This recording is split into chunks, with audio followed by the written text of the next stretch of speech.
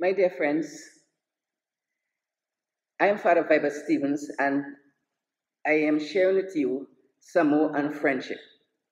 And what I would like to concentrate on today is friendship with children.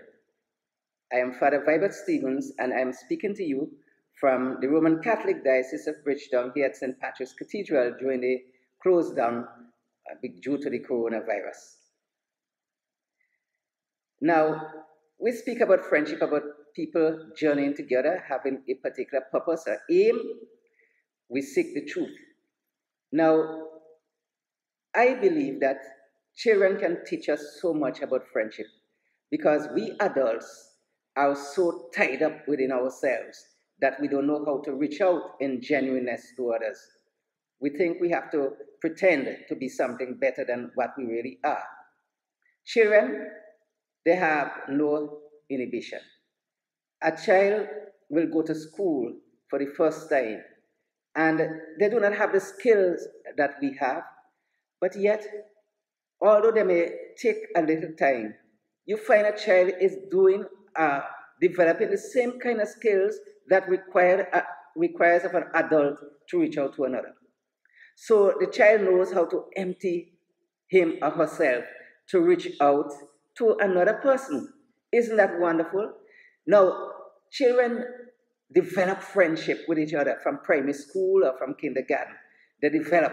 And sometimes if they manage to go to the same school, or if they manage to have the connections to their parents, you will find that children doesn't have no crumb. Children, for instance, they will have a disagreement, they may fight, they may bicker at each other, they may be selfish, want things for themselves. But after a while, the child will realize, well, for me to play, they begin to learn how to negotiate, to share. And we have not learned that yet as adults. You see, we think to keep things to ourselves and in ourselves and for ourselves.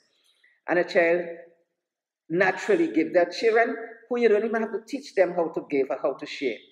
And children will tell you, well, this is my friend, and I want to meet my friend, and I have this, and they will say, oh, this is my little girlfriend, or this is my little boyfriend, and so on. And you wonder, wait, what are they thinking? But they're thinking that here is someone that I appreciate and I love in some way. Say, oh, they don't know how to love. Yes, there is that burning desire in every human being, whether you're small or an adult. It may not be expressed in the same way and have the same habit that some of us have, whether good or bad. But the child, in a sense, know exactly what they desire and want. So a child will take something and keep it for her friend or his friend later on. So children know how to cultivate friendship, and therefore they're always in the way of going out. So many of you have friendship from school days, and the friendship is still going solid as a rock. Solid as a rock. And that is complimentary for you, and that is a blessing for you, because it is not easy to have a good friend. Look at David. Look at David and Nathan in chapter 20 of the book of Samuel, the first book of Samuel. How Nathan's father wanted to kill David, and Samuel did Nathan did everything that he could to protect David because he loved David as he loved his own self. That's a wonderful thing. Friendship calls persons to work together for a long time and to share their joy and love. My friends, may this bring blessings to your children and to your home. Amen.